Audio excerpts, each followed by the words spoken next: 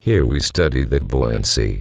When a rigid object is submerged in a fluid, completely or partially, there exerts an upward force on the object that is equal to the weight of the fluid, which is displaced by the object.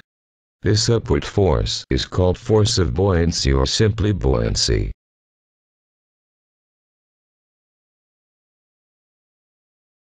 Buoyancy equals weight of displaced fluid. F to the base b equals small g into density into v. The force of buoyancy would be the same for the equal masses of the objects, as it does not depend upon the type of the matter the object is made of.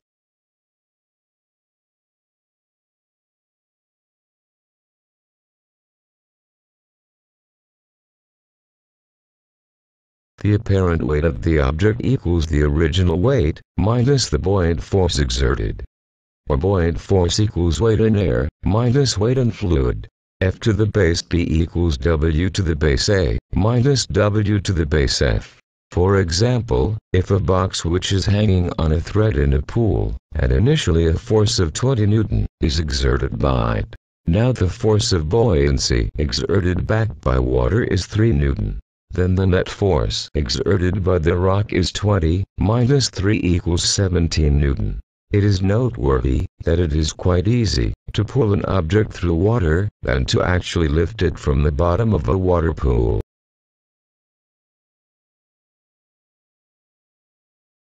This rule is very useful in determining the density and volume of an irregular object. It is done by measuring its mass in the air, and also when it is submerged in water. It can be understood by the point that, when the object is removed, the volume that the object occupied will fill with fluid. This volume of fluid must be supported by the pressure of the surrounding liquid, since a fluid cannot support itself. When no object is present, the net upward force on this volume of fluid must equal to its weight, that is the weight of the fluid displaced. When the object is present, this same upward force will act on the object. Buoyant force equals density of fluid into volume submerged into gravity. In terms of pressure, buoyant force, Fb is given by, where P equals pressure and A equals area. In terms of volume, height and area, it is given by F to the base b equals g, rho v equals rho g, ha, where rho is the density of the fluid, g is the gravity, v is volume of the immersed part of the body in the fluid, h is the height of immersed part, and floating objects. When an object is floating, the net force on it will be 0. This happens when the volume of the object submerged displaces an amount of liquid, whose weight is equal to the weight of the object. A ship made of steel can float because it can displace more water than it weighs.